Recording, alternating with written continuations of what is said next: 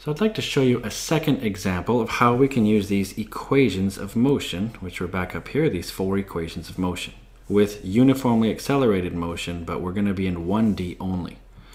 So I'm going to show you an example of something that really happened to me. So I was rock climbing and I dropped my water bottle. By the way, this was actually on one of my first dates with my wife. I'm still surprised she married me after this.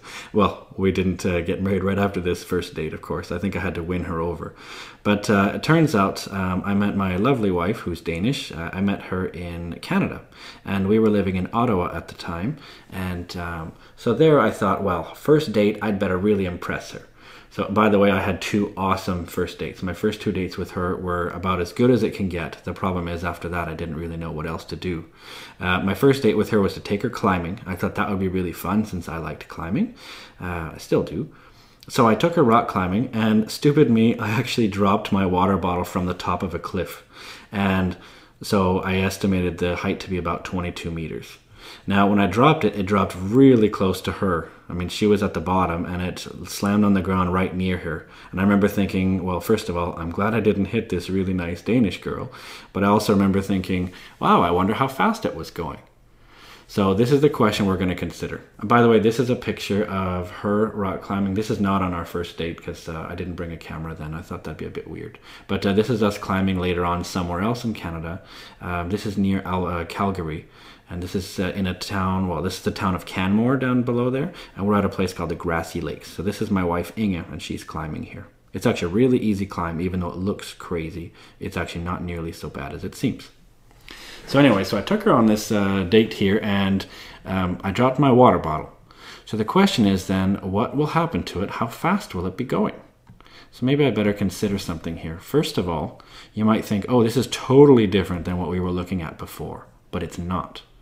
It turns out in this situation right here, the mass doesn't matter. Because a lot of people think, oh, I need to know how heavy this thing is. Well, I shouldn't use the word heavy. I need to know how massive this thing is. But it turns out mass does not matter. So this is an important key point here. So the mass does not matter. It could be a water bottle that has a mass of 5,000 kilograms or just 1 kilogram or even a few grams. If there's no air resistance, the speed that this bottle hits the ground will be the same that a feather would hit the ground. Now you might think, no way, feathers don't do that. Well, feathers work the way they do because of air resistance. But in my question, I said, oh, there's no air resistance. That means a feather would drop at the exact same speed. It would hit the ground at the same speed, and in fact at the same time as, let's say, a car dropped from the same exact height. Now, if you don't believe me, I'd like to show you a little video here. This is one that I found here on YouTube. Yeah, this is, let's take a look. Now this is actually on the moon. So this is where there's no air resistance. And on Apollo 15, they decided to take a look at this and try to show this example. It's a little bit grainy, but you're going to see in his, in his left hand on our right, there's going to be they actually brought up a falcon's feather. And in his other hand, he's got a hammer. Okay, so I'm just going to show you this. So as I play it, I mean, you won't hear the narration, but it's okay. So what he does is that's his feather, that's the hammer. And what they're going to do, I mean, he's explaining a little bit about what's going on, and then they zoom out, and you're going to see something really cool. Okay, so he's going to drop the 2 of them, and watch. We would expect that the feather should drop a lot slower. That's just because of air resistance. So on Earth, the feather certainly would fall slower. And this is actually Galileo who mentioned this as well, that he said that it doesn't matter what you drop, they should hit at the same speed and even at the same time. Watch carefully. He drops them. Well, drop it. Come on. There you go. Boom. They both hit the ground at the exact same time. And in fact, they'd be going the same speed. This really does work. Okay, so the mass doesn't matter. The only reason why we care normally is because, well, it's not an idealized situation. There is actually air resistance. Okay, so in real life, there is air resistance. But if there wasn't, here's how fast it would go. So mass wouldn't matter, first of all. And it turns out with air resistance, mass also doesn't matter. It's all about its shape and how much air resistance it has. So that's why a feather is very resistant, so it's very good for flying type things. But in this case, the mass doesn't matter, so what we can do then is write down, again, UVAST. So we want to consider the different situation here. So we have initial speed, final speed, acceleration, displacement, and time. So my little trick at least is to say UVAST. So I'm going to try to figure out what's what. Now my water bottle is initially at rest. So that means initial speed is 0. V is the final speed. And if you look at the question, that's what I'm asking for. I want to know how fast is it going. So I want to put a star there. Now the acceleration, this is really important. Remember I mentioned at the beginning here that it's important that things that are down are negative or left are negative and things that are right or up are positive. Well, the acceleration due to gravity always acts downwards, always. And since we're assuming that this is on Earth, then it's going to be negative 9.81 meters per second squared, of course. Now, if I made this a positive, that would mean I would drop this thing from 22 meters high and it would just go straight up. Well, that's not realistic at all. I mean, we're going to assume here that this distance, maybe I actually just draw it like this. Let's assume this here is 22 meters. Oops, that's a little bit hard to read. Maybe I'll just move it. So I'll just assume it's like this. So let's just assume it's like that. So this is a height of 22 meters.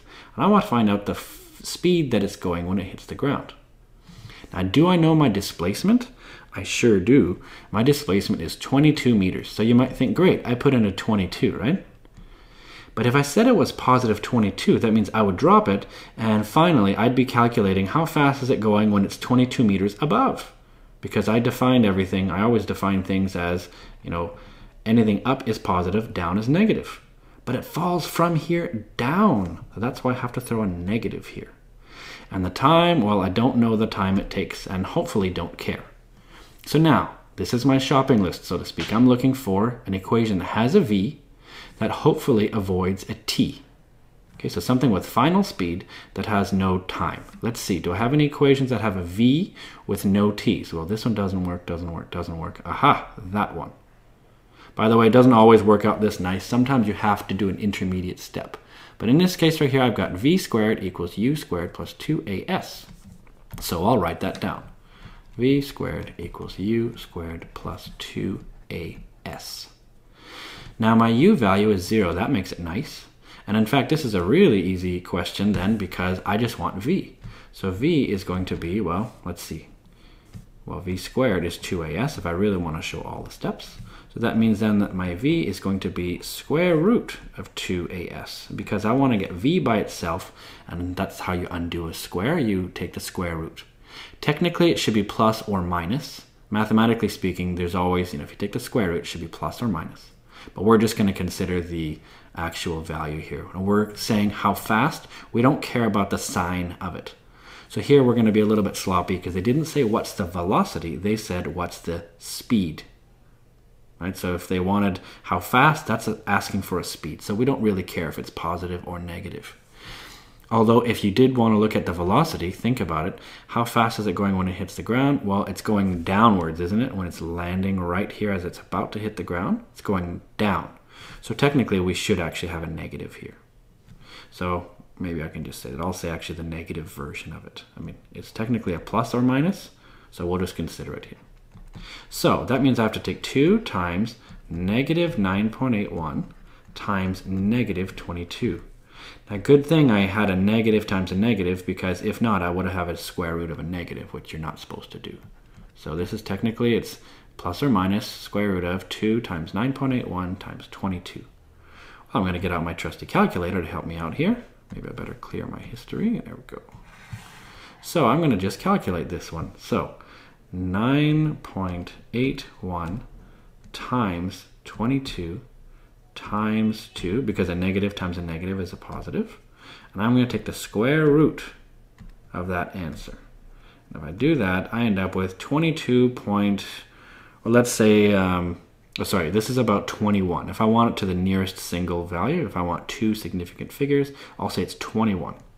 So I'll say then that this speed is pretty much, well, 21 meters per second. If I want the velocity of it, it would be negative, right? Because I would actually say it's negative 21 to imply it's going down. So you might think, well, how fast is that really? I could always convert that to kilometers per hour. So I'm going to go really fast here and show you this. So if I have meters per second, then I want to get rid of, meters. Because if I want kilometers per hour, I want to multiply by something that gets rid of the meters. So meters has to go on the bottom. I know that there's 1,000 meters in 1 kilometer. So that means if I just did this, I would have meters cancel out. I'd have kilometers per second. But I don't want that. I want to get rid of the seconds. Seconds are on the bottom, so I have to do something with seconds on the top. Turns out there's 3,600 seconds in 1 hour. This is 1 kilometer. So this right here, seconds cancel out, so I have 21 times 3,600 divided by 1,000.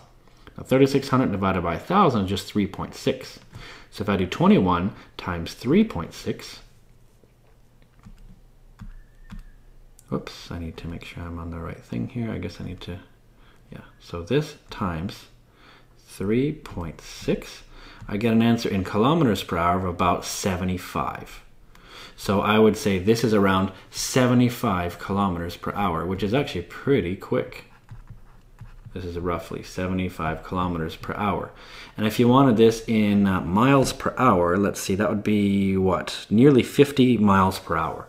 So just to give an example that this is why you probably don't want to drop a water bottle on your first date here. And by the way, on my second date, just so you know, I actually took her flying because I had my pilot's license still at the time. So I actually took her flying. So the thing was, then I had an awesome first date of climbing, had an awesome second date of flying. And the problem is after that, I didn't know really what else to do with her. So it was always just like dinner and a movie or something really boring. I mean, I figured, hey, I used up all my good stuff on the 2 first dates. So that was a little bit stupid of me, but hey, she still married me in the end. So I think it worked out in the end. But this is just showing you some examples of how we can deal with these equations of motion.